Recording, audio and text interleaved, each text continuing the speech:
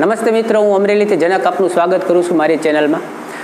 જે લોકો નવા છે મિત્રોને રિક્વેસ્ટ છે કે આના પહેલાં મેં જે લેક્ચર મૂકેલો છે એના અંદર સંપૂર્ણ સિલેબસની વાત કરી છે. એટલે તમારે જે પ્રિપેરેશન કરવી છે તો કયા કયા ટોપિક્સમાં કેવી રીતે કરવી એની સમજૂતી સાથે આપ્યું છે. તો મિત્રો એ લોકો એક વખત એ વિડીયો જોવે. ઓકે, એના સિવાય પાસા રિલેટેડ પણ મેં એક ડાઇસનું ચેપ્ટર બનાવેલું છે, એ પણ લેક્ચર મુકાઈ ગયો છે મિત્રો, એને પણ આપ નિહાળજો, જેથી પાસાના એક બે પ્રશ્ન છે કોઈ બી એક્ઝામ માટે તમને કામ લાગશે. ઓકે, એનાથી આગળ જઈએ તો નિષ્કર્ષ અને કથનનું એક ચેપ્ટર છે, ઇંગ્લિશમાં જઈને રિઝનિંગમાં સેલોલિઝમ શબ્દ તરીકે ઓળખવામાં આવે છે. આપણે સામાન્ય રીતે વાત કરીએ તો કથન આપેલું હોય છે અથવા તો સ્ટેટમેન્ટ છે, એના પરથી શું નિષ્કર્ષ નીકળે છે અને 4 ઓપ્શન હોય છે. હવે મિત્રો લગભગ હું મારી વાત કરું તો ગુજરાતીની અંદર પ્રથમ વખત આ ચેપ્ટર હું લઈને આવ્યો છું. મેં આજ સુધી યુટ્યુબમાં જોયેલું નથી, કદાચ આપે નિહાળ્યું હોય તો સારી વાત છે, પણ ગુજરાતી મિત્રો માટે થઈ અને હું આ પહેલી વખત સેલોલિઝમ ચેપ્ટર સમજાવવા જઈ રહ્યો છું. એટલે ધ્યાનપૂર્વક સમજજો. જે લોકોએ રેલવેની એક્ઝામ આપી હશે અથવા તો કેન્દ્ર સરકારની કોઈ પણ એક્ઝામ આપી હશે એને અનુભવ હશે કે 2 થી લઈને 4 માર્ક્સનું સેલોલિઝમ પૂછાય છે. એકદમ સરસ મજાનો નાનો એવો ટોપિક છે, જો થોડુંક સમજી જાઓ તો આરામથી 2 થી 4 માર્ક્સ. એટલા માટે આપણે લખ્યું છે કે ભાઈ સેલોલિઝમ કથન અને નિષ્કર્ષ 2 થી 4 માર્ક્સ તમે મેળવી શકો છો. ઓકે, તો સમય ના બગાડતા સીધા પોઈન્ટ ઉપર આવીએ છીએ અને 2 એક્ઝામ્પલથી આપણે શરૂ કરીએ છીએ. ઓકે, અહીંયા વિધાન આપ્યું છે અને જે વિધાન છે એના પરથી કંઈક નિષ્કર્ષ છે એ નીકળે છે. ઓકે, હવે નિષ્કર્ષ જે હશે એ આ રીતના આપણને આપેલા હશે અને જવાબ માટે આવા 4 ઓપ્શન હશે કે ભાઈ પહેલો એવું હશે કે ભાઈ માત્ર પહેલું નિષ્કર્ષ જે છે, મતલબ કે ભાઈ અહીંયા પહેલા વિધાન માટે મેં આપ્યું છે એ જ સાચું છે, માત્ર બીજું સાચું છે, બંને સાચા છે કે બંને ખોટા છે. ઓકે, એટલે 4 ઓપ્શન હશે, તમારે એને ટીક કરવાના અથવા સિલેક્ટ કરવાના હોય છે. હવે આને સમજવા માટે થઈ અને એક સિમ્પલ આપણે ડાયાગ્રામનો ઉપયોગ કરીએ. ઓકે, તો જ આપણે આ વસ્તુને ઝડપથી સમજી શકું. ઓકે, વધીને આ 20 થી 30 સેકન્ડની અંદર તમે આનો આન્સર આપી શકો એ સમજવા માટે થઈને તમારે એક નાનકડી વસ્તુ કરું છું એને પહેલાં સમજીએ કે ભાઈ એક ડાયાગ્રામની આકૃતિની વાત કરીએ કે ભાઈ તમે ક્વેશ્ચન જોયા હશે કે ભાઈ ભારત લખ્યું છે અને એમાં પાછું ગુજરાત લખ્યું હોય અને એના અંદર જો રાજકોટ લખ્યું હોય. ઓકે, તો આની આપણે એક ડાયાગ્રામ બનાવીએ તો ભારત માટે એક મોટી આકૃતિ થશે, ગુજરાતમાં એની અંદર આવે છે એટલે એની અંદર આકૃતિ થશે, અને રાજકોટ જે છે એ એની અંદર આવે છે એટલા માટે રાજકોટની આકૃતિ એના અંદર બનશે. ઓકે, જો આ વસ્તુને તમે સમજી ગયા મિત્રો તો સેલોલિઝમ સમજવા માટે હવે પ્રથમ એવું કહે છે, આપણને આપેલું છે કે એક્ઝામ્પલથી સ્ટાર્ટ કરીએ છીએ, દરેક પુરુષ આક્રમક છે. હવે વાત કરે છે પુરુષની, તો હું પહેલાં અહીંયા લખું છું કે આ પુરુષ. હવે એ પુરુષ છે એ કેવા છે તો કે આક્રમક છે. એટલા માટે આપણે અહીંયા એક આકૃતિ બીજી બનાવું છું, આને હું એમ કહું છું કે આ આક્રમક છે. ઓકે, એટલે એણે જે કથન આપ્યું છે દરેક પુરુષ આક્રમક છે, એટલે દરેક પુરુષ છે કેવા છે બધા તો કે આક્રમક છે. આગળ લખે છે દરેક બાળકો આક્રમક છે, તો આ આખો ભાગ આક્રમકનો છે તો હું બાળકોને આની અંદર બેસાડી દઉં. હવે જુઓ કે દરેક પુરુષ આક્રમક છે એટલે પુરુષ છે શેના અંદર છે? આક્રમકની અંદર છે. સેકન્ડ લખ્યું દરેક બાળકો આક્રમક છે, બાળકોને મેં આક્રમકની અંદર લઈ લીધા છે. આ સ્ટેટમેન્ટ એણે આપણને આપેલું છે. હવે આપણે જોઈએ કે એણે આપણને નિષ્કર્ષ તરીકે શું પૂછ્યું છે. તો નિષ્કર્ષ એમ કહે છે પુરુષ બાળકો છે, બરાબર? તો પુરુષ છે એ બાળકો છે? ના, અલગ પડી ગયા. જુઓ, પુરુષ છે એ બાળકો નથી. ઓકે, એટલે કે ભાઈ નિષ્કર્ષ પેલું એને આપ્યું છે માત્ર નિષ્કર્ષ એક સાચું છે? ના, નથી સાચું, એટલે આપણે આને આન્સર તરીકે દઈશું નહીં. સેકન્ડ આપે છે બાળકો પુરુષ છે, તો બાળકો છે એ પુરુષ છે? ના, એ પણ અલગ વસ્તુ છે. ઓકે, એટલે કે ભાઈ બાળકો પણ પુરુષ નથી. તો પેલું કે બીજું જે નિષ્કર્ષ છે એ જવાબ તરીકે આપણે આપી શકતા નથી. ઓકે, હવે આ એમ કહે છે કે બંને નિષ્કર્ષ સાચા, તો બંને વાક્ય સાચા છે? ના, બંને વાક્ય ખોટા છે. તો બંને નિષ્કર્ષ છે ખોટા, તો આનો આન્સર આપણે 4 નંબર જે છે એને આપી શકીએ. ઓકે મિત્રો, ફરીથી સમજજો. આપણને એવું કીધું દરેક પુરુષ આક્રમક છે, પુરુષ અંદર બનાવ, દરેક શબ્દને અંદર લેવાનો છે.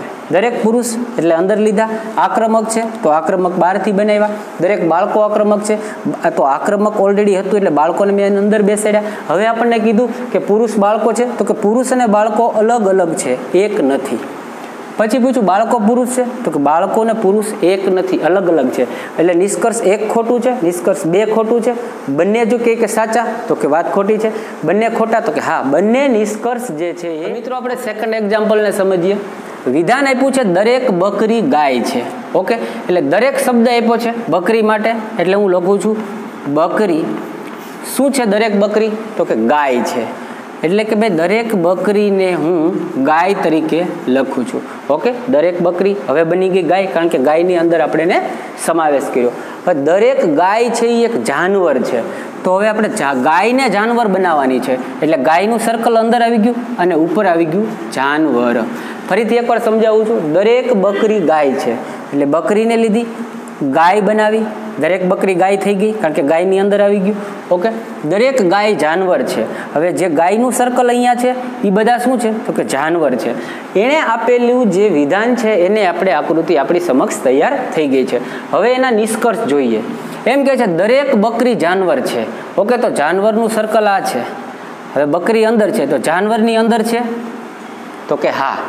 ઓકે, દરેક બકરી જે છે એ જાનવર છે, કારણ કે આમ બકરી ગાય છે, પણ ગાય શેની અંદર આવે છે? તો કે જાનવરની. એટલે કે ભાઈ પેલું નિષ્કર્ષ વિધાન જે છે આપણે અહીંયા લખ્યું છે દરેક બકરી, નિષ્કર્ષ દરેક બકરી જાનવર છે, તો કે હા દરેક બકરી જાનવર છે. પેલું વિધાન આપણને સાચું દેખાય છે. બીજું વિધાન એમ કહે છે દરેક જાનવર બકરી છે. હવે જાનવર જે છે એ ક્યાં છે? બહારના ભાગમાં છે. દરેક જાનવર બકરી નથી, કારણ કે જો જાનવરની અંદર ગાય પણ આવે છે અને બકરી પણ આવે છે. હજુ આ ભાગ એવો છે કે એ ખાલી છે, તો ત્યાં અલગ જાનવર પણ હોઈ શકે. માટે બીજું વિધાન છે એ શું છે? તો કે ખોટું છે. એટલે માત્ર નિષ્કર્ષ એક જે છે કે દરેક બકરી જાનવર છે, તો કે દરેક બકરી જાનવર છે, સાચું છે.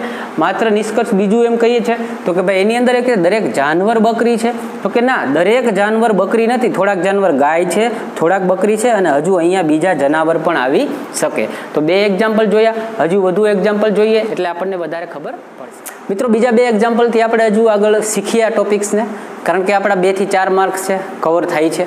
ઓકે, થોડો કોન્સેપ્ટ ક્લિયર થઈ ગયો. મેં બે એક્ઝામ્પલ સમજાવ્યા, હજુ 2 એક્ઝામ્પલ જોઈશું એટલે એકદમ ક્લિયર થઈ જશે. હજુ આપણી પાસે એક્ઝામ્પલ છે દરેક વૃક્ષ પાંદડા છે. ઓકે મિત્રો, તો આપણે વૃક્ષની વાત કરીએ છીએ, એટલે કે દરેક વૃક્ષ, અહીંયા આકૃતિ બનાવું છું, વૃક્ષ છે. શું છે? તો કે પાંદડા છે. ઓકે, દરેક વૃક્ષ જે છે એને આપણે કહીએ કે પાંદડા છે. થોડા ફળ પાંદડા છે. હવે વાત આવે છે થોડાકની, પણ ફળની વાત કરે છે. તો કે ભાઈ હું અહીંયા ફળને બનાવું છું, પણ એ શું છે કે થોડાક ફળ એવા છે કે જે પાંદડા છે. ઓકે, તો હું એની આકૃતિ આવી રીતે બનાવીશ. આ ફળનો ભાગ છે અને આ થોડોક ભાગ એવો છે કે જે પાંદડા સાથે ટચ થાય છે, એટલે આપણે એવું કહી શકીએ. હવે ફરીથી દરેક વૃક્ષ છે, પાંદડા છે. ઓકે, થોડા ફળ પાંદડા છે, આ ફળ બનાવ્યા, થોડોક ભાગ છે પાંદડાનો છે. હવે નિષ્કર્ષ આપે છે કે થોડા ફળ વૃક્ષ છે. હવે ફળ ક્યાં છે? અહીંયા છે. થોડાક ફળ છે, વૃક્ષ છે, તો વૃક્ષ એનાથી દૂર છે, વૃક્ષની સાથે ટચ થતું નથી. મતલબ કે થોડા ફળ વૃક્ષ છે, ખોટી વાત છે, એને આપણે લઈ શકતા નથી. થોડાક પાંદડા વૃક્ષ છે. હવે અહીંયા પાંદડા આવે છે. ઓકે, થોડા ફળ વૃક્ષ છે, ફળ જે હતા એ વૃક્ષ નથી. થોડા પાંદડા વૃક્ષ છે, તો કે ભાઈ પાંદડાનો ભાગ આ છે, એ થોડાક પાંદડા વૃક્ષ નથી.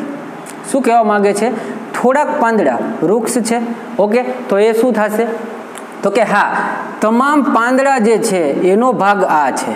ઓકે, એટલે તમામ પાંદડા જે છે એને આપણે જો વાત કરીએ, પણ એનો થોડોક ભાગ છે એ વૃક્ષ છે. તો કે સાચી વાત છે, થોડા પાંદડાઓ વૃક્ષ છે. એટલે કે નિષ્કર્ષ બીજું જે છે એ એવું કહે છે કે જે પાંદડાનો ભાગ છે એમાંથી થોડોક ભાગ જે છે એ શું છે? વૃક્ષનો. એટલે કે નિષ્કર્ષ 2 જે છે એ આપણને અહીંયા સાચું પડે છે. ઓકે મિત્રો, હવે કહે છે થોડાક આચાર્ય શિક્ષક છે. ઓકે, એટલે આપણે આચાર્યને બનાવીશું પેલા. ઓકે, હવે આ આચાર્ય જે છે, થોડાક આચાર્ય શિક્ષક છે. ઓકે, તો આ શિક્ષકનો ભાગ બનાવીશું આપણે. એના પછી કહે છે દરેક શિક્ષક વિદ્યાર્થી છે. હવે જેટલા શિક્ષક જેટલા છે એ શું છે? વિદ્યાર્થી. ઓકે, એટલે દરેક શિક્ષકને આપણે શું બનાવીશું? વિદ્યાર્થી તરીકે લઈશું. ઓકે, હવે જોઈએ આપણે થોડા આચાર્ય શિક્ષક છે, થોડાક આચાર્ય જે હતા એનો ભાગ શિક્ષક સાથે ટચ થાય છે. ઓકે, હવે એમ કે છે કે દરેક શિક્ષક વિદ્યાર્થી છે. શિક્ષકને આપણે શું બનાવ્યા? તો કે વિદ્યાર્થી. ઓકે, હવે જોઈએ કે નિષ્કર્ષ તરીકે આપણને શું આપવામાં આવ્યું છે. નિષ્કર્ષ એમ કહે છે દરેક આચાર્ય વિદ્યાર્થી છે. હવે આ આચાર્ય છે, હવે દરેક આચાર્ય વિદ્યાર્થી છે તો કે ના, વિદ્યાર્થીનું સર્કલ જે છે એ તો માત્ર ને માત્ર જરીક જ ટચ થાય છે, અથવા તો વિદ્યાર્થીઓની અંદર આચાર્યને કોઈ લેવા દેવા નથી. એટલે કે ભાઈ પહેલું નિષ્કર્ષ જે છે એ ખોટું છે. થોડાક વિદ્યાર્થી આચાર્ય છે. હવે આ વિદ્યાર્થીઓ છે, ઓકે, એમાંનો થોડો ભાગ જે છે એ આચાર્યમાં ટચ થાય છે. શું થાય છે? થોડા વિદ્યાર્થી આચાર્ય છે. તો કે હા, થોડાક વિદ્યાર્થી છે એ આચાર્ય છે. ઓકે, એટલે નિષ્કર્ષ બીજું જે છે એ આપણને શું પડે છે? સાચું. તો માત્ર નિષ્કર્ષ બીજું જે છે એ આપણને આના અંદર સાચું પડે છે. ઓકે, તો બીજા બે એક્ઝામ્પલ જોયા મિત્રો. તમારા માટે એક પ્રેક્ટિસ કરી શકાય એના માટે હું હજુ બે એક્ઝામ્પલ બોર્ડ પર લખું છું. ઓકે, તમે એને વાંચજો અને આ રીતના એને સમજવાનો પ્રેક્ટિકલી પ્રયાસ કરજો, એટલે તમને આ જે છે એ પણ આવડી જશે. સંપૂર્ણપણે સિલોજિઝમ છે એને તમે એક્ઝામ્પલ જોઈએ મિત્રો, એટલે હજુ આપણને થોડુંક વધારે ક્લિયરિટી થશે. અને લાસ્ટ છે એ તમારે સોલ્વ કરવાનું છે. તમારા પ્રેક્ટિસ માટે મેં લખ્યું છે. આ બંને એક્ઝામ્પલ જે છે હાલ જ રેલવેની અંદર પૂછાયેલા છે, નવા નથી. એટલે જે લોકો એક્ઝામ આપી હશે એને ખબર હશે કે સર હા આવા પ્રશ્ન અમને આવેલા છે. એટલે આપણે ડાયરેક્ટલી પૂછાયેલા જ બધા એક્ઝામ્પલ લીધા છે, બરાબર. હવે એમાં એક નવું આપણને જોઈએ વિધાન, દરેક ખેલાડી ગાયક છે. ઓકે, એટલે વાત કરે છે ખેલાડીની, તો કે આ ખેલાડી છે, દરેક ખેલાડી શું છે? તો કે ગાયક છે. ઓકે, એટલે કે આપણે બનાવીએ છીએ દરેક ખેલાડી આ ગાયક છે. સાથે કહે છે દરેક નર્તક ગાયક છે. નર્તક એટલે કે ડાન્સર અથવા તો નાચવા વાળા. તો કે ભાઈ આપણે એક નર્તકને બનાવી નાખીએ છીએ, બરાબર છે. એ નર્તક પણ શું છે? દરેક નર્તક ગાયક છે. ઓકે, હવે આપણે ફરીથી જોઈએ દરેક ખેલાડી, તો કે ખેલાડી ગાયક છે એટલે ગાયકની અંદર લીધા. દરેક નર્તક ગાયક છે, નર્તક છે એ ગાયક છે. ઓકે, બે વસ્તુ આપેલી છે, સ્ટેટમેન્ટ આપણે લખી નાખ્યું. હવે નિષ્કર્ષ શું કહે છે? થોડા ગાયક નર્તક છે, તો સંપૂર્ણ ભાગ જે ગાયકનો છે એમાંથી થોડોક ભાગ શેના માટે છે? થોડા ગાયક નર્તક. તો કે હા, થોડોક ભાગ છે એ નર્તક માટે છે. ઓકે, તો નિષ્કર્ષ પહેલું જે છે એ તો આપણે અહીંયા સાચું પડી ગયું. ઓકે, બીજું શું કહે છે? થોડા નર્તક ગાયક છે. હવે થોડાક નર્તક ગાયક નથી, દરેક નર્તક ગાયક છે. શું છે? નર્તક જે છે એ બધા ગાયકની અંદર છે. એટલે થોડાક નર્તક ગાયક નથી, બધા જ નાચવા વાળા અથવા બધા જ ડાન્સર જે છે એ ગાયક છે. એટલે બીજું જે વાક્ય છે એ આપણે સાચું છે નહીં. એટલે નિષ્કર્ષ બીજું ખોટું થાય છે. ઓકે, બંને નિષ્કર્ષ સાચા, તો કે આ વાક્ય પણ ખોટું છે, બંને ખોટા, આ પણ વાક્ય ખોટું. મતલબ કે આનો આન્સર થશે માત્ર નિષ્કર્ષ પહેલું સાચું છે. ઓકે, હવે મિત્રો આ લાસ્ટ એક્ઝામ્પલ છે મેં આપની પ્રેક્ટિસ માટે લખ્યું છે, વાંચી દઉં છું કે ભાઈ વિધાન છે બધા સાપ ઝેરી છે, બધા ઝેરી સરીસૃપ છે. ઓકે, એના માટે નિષ્કર્ષ આપ્યા છે બધા સાપ સરીસૃપ છે, કેટલાક સરીસૃપ ઝેરી છે. હવે વિધાનોને તમે આ રીતના આકૃતિથી સમજજો અને તમે આન્સર કરજો મિત્રો કોમેન્ટમાં. ઓકે, મેં આપના માટે સારા સારા એક્ઝામ્પલ બધા પૂછાયેલા જ લાવ્યો છું, જે આજે આપણો કોન્સેપ્ટ ક્લિયર થઈ જશે. ના સમજાણું હોય તો ફરીથી જોજો, બે ચાર કોમેન્ટ કરજો કે સર હજુ આવા અમને એક્ઝામ્પલ જોઈએ છે, તો હું એક્ઝામ્પલ તરીકે પણ મૂકીશ. ઓકે, મારી રીતના મેં સંપૂર્ણપણે ટ્રાય કરી છે કે આપ આ ટોપિકને વ્યવસ્થિત રીતે સમજી શકો. ઓકે, જે નવા છે મારા જૂના લેક્ચર જોજો મિત્રો, એમાં તમને કોન્સેપ્ટ ઘણા બધા ક્લિયર થશે. ઓકે, હવે અંતમાં બે પંક્તિઓથી આપણે પૂર્ણ કરીએ છીએ આ લેક્ચરને કે આંખોं में सितारों को बसाए रखना बड़ी दूर तक रात होगी. आंखों में सितारों को बसाए रखना बड़ी दूर तक रात होगी. मुसाफिर हो तुम भी, मुसाफिर है हम भी, इसी चैनल पे रोज मुलाकात होगी. ओके, धन्यवाद.